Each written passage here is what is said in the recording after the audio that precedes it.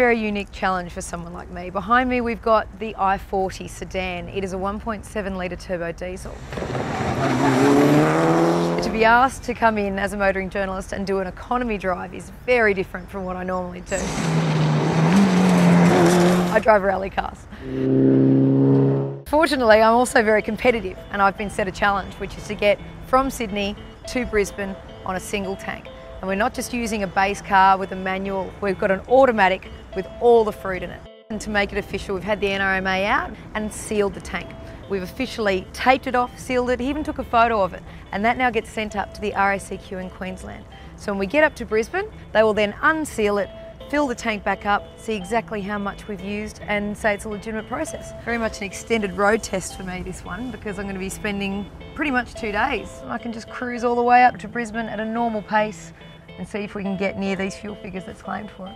Real world driving, that's what it's all about.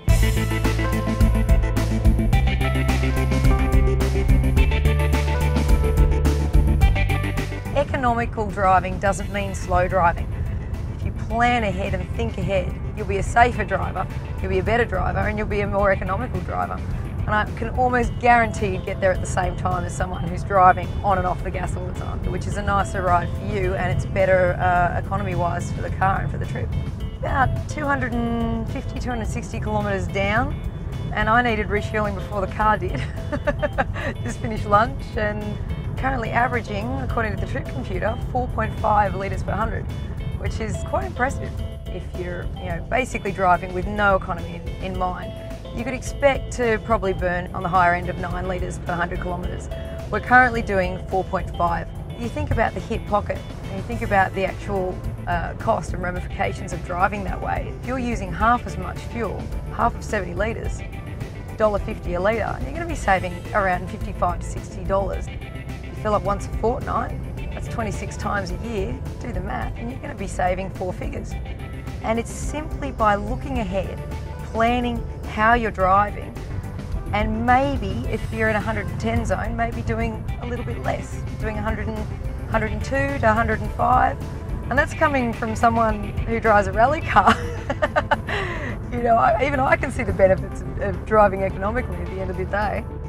We've made it to Coffs Harbour, but there was a lot of roadworks, a lot of things happening on the roads, a lot of hills, a lot of trucks, a lot of things against doing an economy run, but we've made it here on time and our fuel figure is excellent.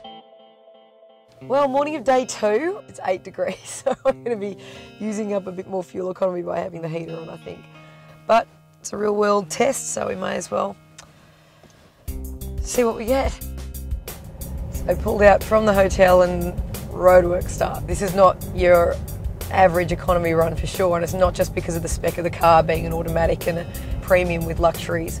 I'm using the heater, I'm using the air conditioning, it's in school holidays. There's a few things that would work against actually getting some real economy run figures, yet we're still seeing the figures come through, which is great. I've taught myself to drive with a bit more economy in mind, and it just becomes second nature, it becomes so much easier to do. With a little bit of foresight and a bit of forethought and just a little bit of training yourself, anyone can drive like this. Anyone can drive with economy. And when you drive this way, it's actually the safest way to drive because you're thinking and looking ahead all the time. You're saving money so you can't lose.